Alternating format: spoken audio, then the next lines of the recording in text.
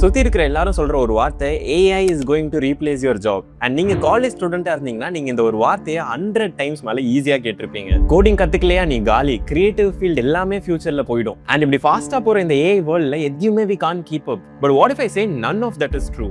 AI is not here to replace you. AI is here to replace people who refuse to evolve. And வெளியே யாரும் சொல்லாத ஒரு விஷயத்தை நான் இங்க சொல்றேன். இன்னைக்கு நம்ம யூஸ் பண்ற 39% of skills by 2030 it will be completely irrelevant அப்படின்னு நான் சொல்லல, but world economic forum release பண்ண இந்த ரிப்போர்ட்ல மென்ஷன் பண்ணிருக்காங்க. சோ AI உங்க ஜாபை ரீப்ளேஸ் பண்ணாது, பட் உங்க ரெஸ்யூம்ல இருக்கிற தப்பான ஸ்கில்ஸ் கண்டிப்பா ரீப்ளேஸ் பண்ணும். சோ இதோட क्वेश्चन என்னன்னா 2015ல இருந்த அந்த ஜாப் மார்க்கெட்டுக்கு நீங்க ப்ரிப்பேர் ஆயிட்டு இருக்கீங்களா, இல்ல 2025ல இன்னைக்கு இருக்கிற டைமுக்கு உங்க ஸ்கில் செட் ப்ரிப்பேர் ஆயிட்டு இருக்கா? இந்த வீடியோவோட எண்ட்ல you will have answer to this question because I'm going to break down the outdated skill that is quietly killing your potential career and top companies எதிர்பார்க்கிற 7 future proof skills and last how to upgrade your mindset before it's too late. ஏன்னா இந்த world economic forum கொடுத்த இந்த report is not a joke, because இதே report 2015ல இன்னும் கொஞ்ச நாள்ல UI UX digital மார்க்கெட்டிங்ல explore ஆக போகுதுன்னு சொன்னாங்க. and you know what happened. and இவங்க ரிலீஸ் பண்ண இந்த லேட்டஸ்ட் ரிப்போர்ட்ல நம்ம யூஸ் பண்ற 39% of skills இன்னைக்கு will be totally irrelevant in few years னு சொல்றாங்க. so yeah, it's not a joke.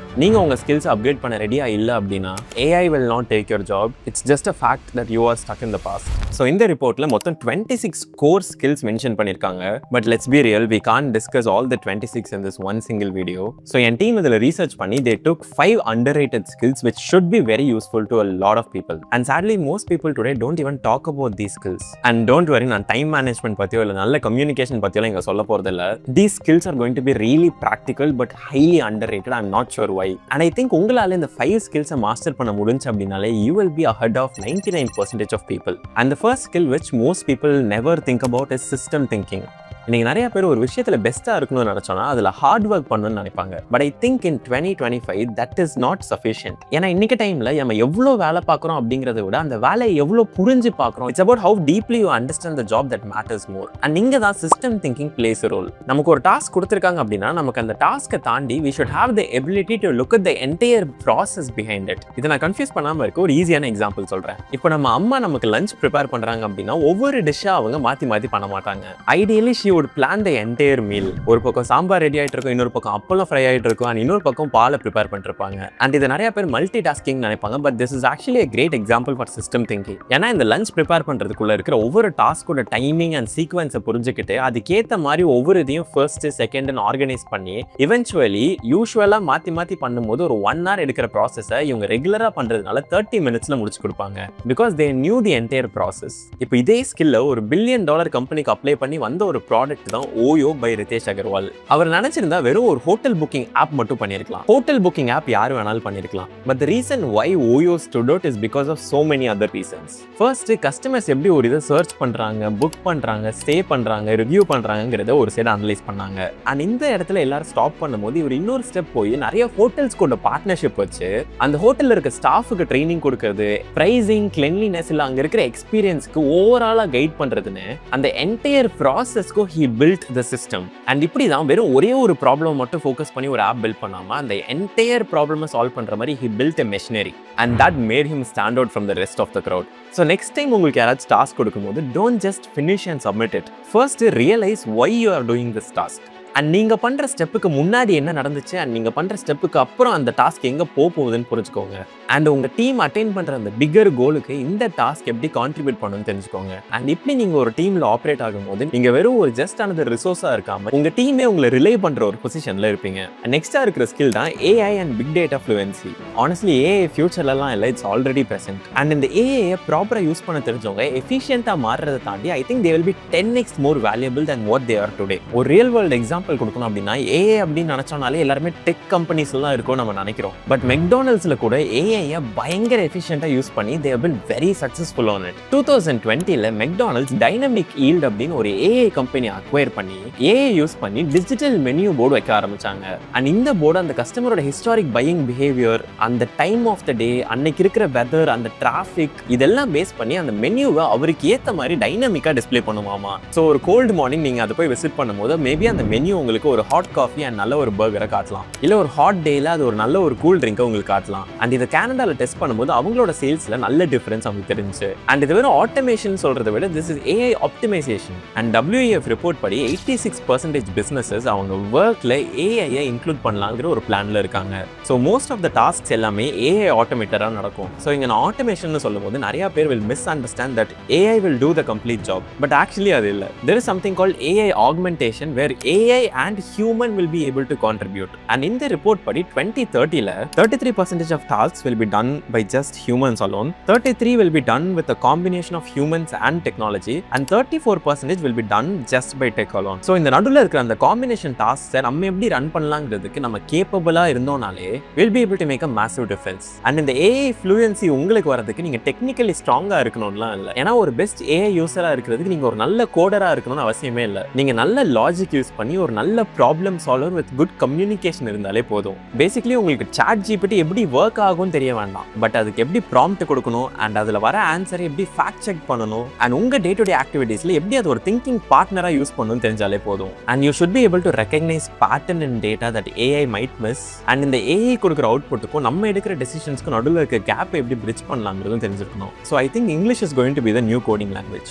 And இதுவே majority of the people இருந்து and this in itself will put you ahead of a lot of people. But இதையும் தாண்டி இந்த ஸ்கில்லை நீங்க நல்லா கத்துக்கிட்டு if you want to be in the top 1%, I know where you should learn. ஏன்னா AI data science இந்த மாதிரி high demand இருக்கிற skills structured ஈஸியா கத்துக்கணும்னு நினைச்சீங்கன்னா you should definitely check out Simply Learn. ஏன்னா peopleோட career transform பண்றதுக்கு இந்த world class training program Gen AI and machine learningல professional certificate offer பண்றாங்க. And இதுல you can learn through live interactive sessions by seasoned industry experts, industry aligned curriculums with 15+ projects and 16+ tools, explore latest AI advancements like ChatGPT, Hugging Face, DALL-E 2 and other prominent tools, which is very essential skill. And இதையும் தாண்டி you will also learn how to build a chatbot, ensemble methods, generative AI, machine learning algorithms and so much more. And இத படிக்கிற student கிட்ட பேசும்போது என்னதான் generative AI பத்தி நிறைய content இருந்தாலும் இங்க ஸ்ட்ரக்சர்டா சொல்லி தரதுனால it becomes very easy for them to consume. And இதையும் தாண்டி they also offer programs like data science, cloud computing, cyber security and more. And இதுல வெறும் டூல்ஸ் டீச் பண்றதை தாண்டி அந்த டூல்ஸை வச்சு எப்படி உங்க கரியரை இம்ப்ரூவ் பண்ணலாம்னு சொல்லி தராங்க. ஸோ ஒரு மாக் இன்டர்வியூல ஸ்டார்ட் பண்ணி எந்த மாதிரி உங்க ரெஸ்யூமை மாத்துறீங்க அப்படின்னா recruiters will be interested in your profile வரைக்கும் ஃபுல் எக்ஸ்பீரியன்ஸ் உங்களுக்கு இவங்க சொல்லி தருவாங்க. And they have a flexible financing source too. Simply Learn is featured on top rated platforms like Forbes, SwitchUp and Course Report. இது வரைக்கும் thousands of professionals and graduates இவங்க ப்ரோக்ராம்க்கு அப்புறம் அவங்களோட கரியரை சேஞ்ச் பண்ணிருக்காங்க.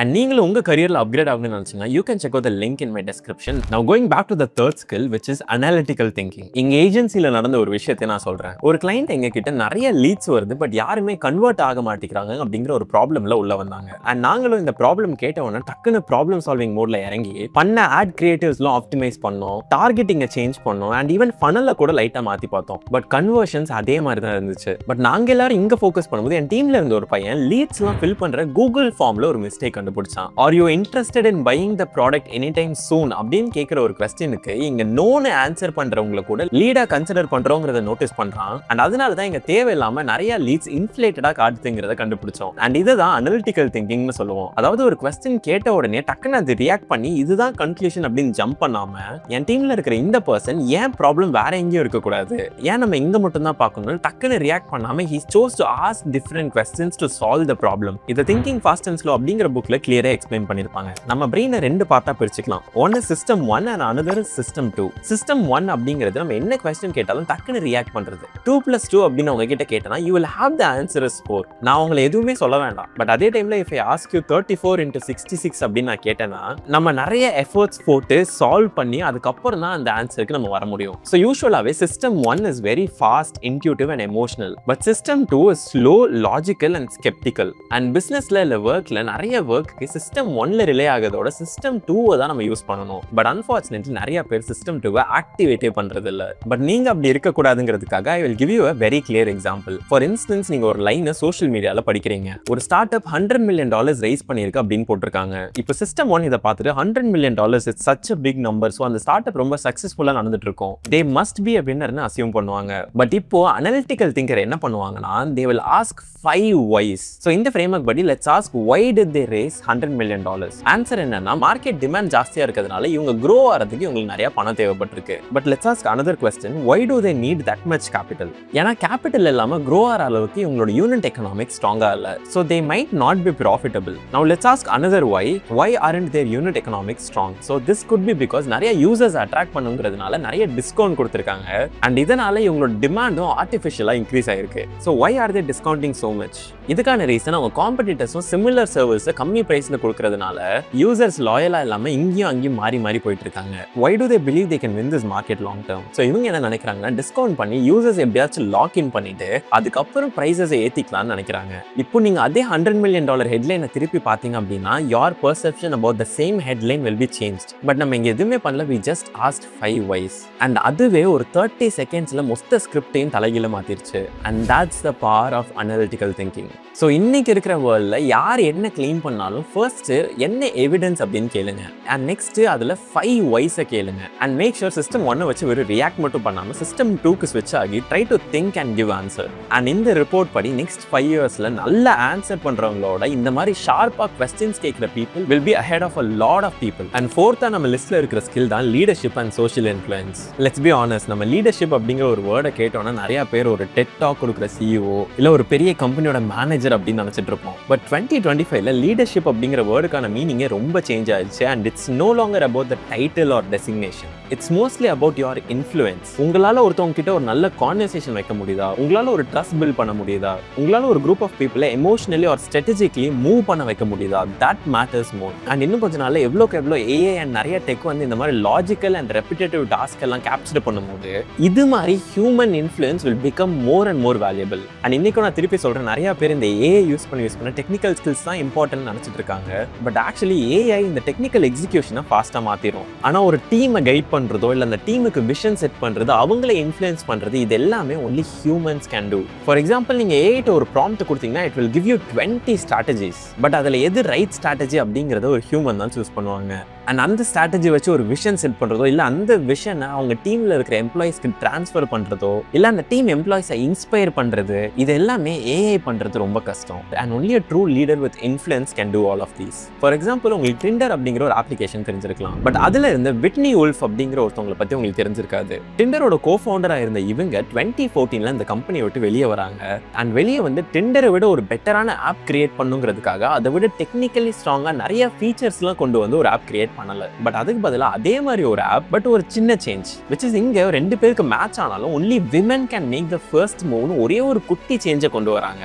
அண்ட் இது கொண்டு வந்ததுக்கான reason she clearly understood women don't feel safe there and அதை solve பண்றதுக்கு பெரிய டெக்லாம் வேண்டாம், இந்த மாதிரி ஒரு சின்ன சேஞ்ச் கொண்டு வந்தாலே போதும் அப்படின்னு. and that became a movement. and அப்படி வந்த ஆப் தான் Bumble. and 2021ல she became the youngest woman to take the company public at the age of 31.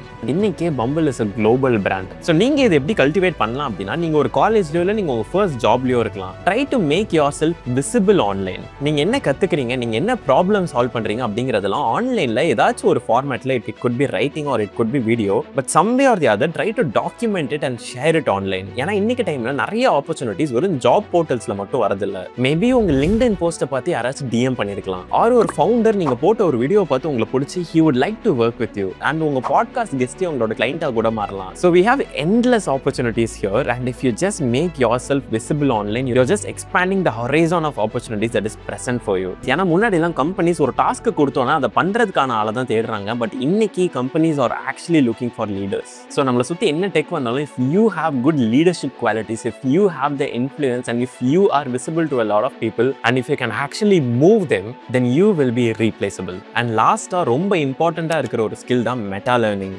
இன்னைக்கு நம்ம பார்க்குற நிறைய ப்ரொஃபஷனல் ஸ்கில்ஸ் வெறும் ஒரு 2 வருஷம் தாண்டியே irrelevant-ஆ மாறிடுது. எஸ்பெஷலி டெக் சைட்லலாம் அதோட லைஃப் டைம் இன்னுமே ரொம்ப கம்மி. பட் நவால் ரவிகாந்த் ஒரு இன்டர்வியூல the most important skill for getting rich is becoming a perpetual learner. You have to know how to learn anything you want ன்னு சொல்லியிருப்பாரு. அண்ட் இதுதான் மெட்டா லேர்னிங் அப்படின்னு சொல்றோம், which is learning how to learn. ஏன்னா இன்னைக்கு டைம்ல எல்லாமே ரொம்ப ஃபாஸ்டா சேஞ்ச் ஆயிட்டு இருக்கு. ஸோ இதுல ஒரு ஸ்கில்லை நீங்க கத்துக்கிட்டு மாஸ்டர் ஆகிறத விட you will have to learn how to learn. And அது தெரிஞ்சு அப்படினாலே என்ன ட்ரெண்ட் வந்தாலும் you will be able to float on top of it and be adaptable as you want. And இதை நீங்க அப்ளை பண்றதுக்கு 3 step meta learning framework சொல்றேன். Step 1, deconstructing the skill. நிறைய பேர் எனக்கு UI UX கத்துக்கணும், மார்க்கெட்டிங் கத்துக்கணும்னு சொல்லுவாங்க. பட் ஃபர்ஸ்ட் ஒரு ஸ்கில் கத்துக்கணும் அப்படின்னா அது மைக்ரோ ஸ்கில்ஸா பிரேக் டவுன் பண்ணுங்க. ஃபார் எக்ஸாம்பிள் UI UX கத்துக்கணும் அப்படின்னா break that into UX research, wireframing, prototyping, user testing, UI design tools like Figma. But இந்த மைக்ரோ ஸ்கில்ஸ்ல நீங்க எப்படி கத்துப்பீங்க? And அதுக்கு தான் ChatGPT ஓபன் பண்ணி இந்த ப்ராம்ப்ட் யூஸ் பண்ணுங்க. Break down the skill of UI UX into micro skills. Identify the top 20% that are used most often in real world job tasks and explain why those matter more than the others. And இதுல ஏன் 20% அப்படின்னா இதுதான் Pareto principle of learning அப்படின்னு சொல்லுவாங்க. For example நான் guitar கத்துக்கிறப்போ என்னால starting ஒரு 1 மந்த்லயே நிறைய சாங்ஸை ப்ளே பண்ண முடிஞ்சது. ஏன்னா கிட்டார்ல அந்த பேசிக் கார்ட்ஸ் மட்டும் கத்துக்கிட்டோம்னாலே நம்ம நிறைய சாங்ஸை ப்ளே பண்ண முடியும். அண்ட் அதை தாண்டி கத்துக்கிறது எல்லாமே கம்மி டிஃபரன்ஸ் தான் மேக் பண்ணும். பட் ஃபர்ஸ்ட் ஒரு 1 மந்த்ல மேசிவ் growth என்னால பார்க்க முடிஞ்சு. பிகாஸ் தேவையில்லாத படிக்காம அவுட்கம் எது ஜாஸ்தியா இருக்கும்னு தெரிஞ்சு நான் கரெக்டா அந்த கார்ட்ஸ் மட்டும் படிச்சேன். அண்ட் இது மாதிரி ஒவ்வொரு ஸ்கில்லையும் ஹை லெவரேஜிங் பார்ட்டை மட்டும் நீங்க படிச்சீங்க அப்படின்னால you will be in the top 25% of it. And second step என்னன்னா learn in public with a feedback loop. நிறைய பேர் இன்னைக்கு நிறைய கோர்சஸ் இல்ல PDF இல்ல ரிசோர்ஸ் இல்ல நிறைய ஆர்டிகல்ஸ் படிக்கிறாங்க. But real learning will begin only when you get feedback. So copy writing கத்துக்கிறீங்கன்னா ஒரு 3 ட்வீட் போடுங்க. வீடியோ எடிட்டிங் கத்துக்கிறீங்க அப்படின்னா try to edit a video and post it publicly. R sales கத்துக்கிறீங்க அப்படின்னா ஒரு 10 கோல்ட் இமெயில் அனுப்பி அதுக்கான ரெஸ்பான்ஸை எவாலுவேட் பண்ணுங்க. பேசிக்லி பாயிண்ட் என்னன்னா பாசிவா வெறும் லேர்ன் மட்டும் பண்ணாம try to see where you can apply it and learn from the feedback. And lastா teach it like you're dumb. இத ஃபைன்மேன் டெக்னிக்னு சொல்லலாம். And this is how it works. In case நீங்க ஏதாச்சும் கத்துக்கிட்டீங்க அப்படின்னா அது ஒரு 5-year-oldக்கு எப்படி எக்ஸ்பிளைன் பண்ணுவீங்கன்னு எக்ஸ்பிளைன் பண்ணி பாருங்க. ஸோ இதை எக்ஸ்பிளைன் பண்றதுக்கு ஒண்ணு உங்களுக்கு அந்த கான்செப்ட் நல்லா புரிஞ்சிருக்கணும். அப்போதான் அதை டைஜஸ்ட் பண்ணி அதை ப்ராசஸ் பண்ணி ஒரு சிம்பிளான இங்கிலீஷ்லயோ இல்ல சிம்பிளான லாங்குவேஜ்ல உங்களால ப்ரொடியூஸ் பண்ண முடியும். அண்ட் இதை எக்ஸ்பிளைன் பண்ணும்போது எந்த ஒரு பாயிண்ட்ஸ்ல நீங்க ஸ்ட்ரகிள் பண்றீங்கன்னு பாருங்க. that will be your weakest point. So அந்த பாயிண்ட்டை திருப்பி you will have to go back, learn and then you will have to try again to teach it to a 5-year-old. And இது நீங்க பண்ணிட்டீங்க அப்படினாலும் உங்க clarity பயங்கரமா இன்க்ரீஸ் ஆகும். And trust me, this is one of the greatest hack to learn. And in case 5-year-old இல்ல அப்படின்னா just call your friend and try to explain. But make sure அந்த friend அதே டொமைன்ல எக்ஸ்பர்ட்டா இருக்க கூடாது. So இனிமே வரப்போற வேர்ல்ட்ல AI will be able to write code, build websites, create logos and a lot of different things. But நீங்க இதுல irreplaceable இருக்கும்னு நினைச்சீங்களா? Hard work மட்டும் பத்தாது. You will have to have these 5 skills. And இது ஒரு மோட்டிவேஷன் வீடியோலாம் இல்லை. I've just given you the complete playbook on how you can develop all of these skills. And இந்த வீடியோ பார்த்ததுனால மட்டும் you will not become irreplaceable. But if you can apply these skills in your day-to-day task, that will be the greatest flex and you will be irreplaceable. And இந்த ஒரு எக்ஸ்டென்சிவான வீடியோவை நீங்க இதுவரைக்கும் பார்த்தீங்கனாலே that shows how much you are willing to improve yourself and you are not average. You are someone who wants to lead the next decade and not just survive it. And I really wish you master all of these skills. And next time இதே மாதிரி ஏதாச்சும் யூஸ்ஃபுல்லா இருந்தா மட்டும் நான் share பண்ண வரேன். But அந்த வீடியோ நீங்க பார்க்கணும்னு நினைச்சீங்கன்னா make sure you subscribe to Explore with Epaphra. Because search பண்ணி வர அளவுக்கு என் பேர் ஈஸி இல்லை. பட் அந்த வீடியோ வர வரைக்கும் don't just learn, build yourself into someone the future cannot ignore. It's one day or day one.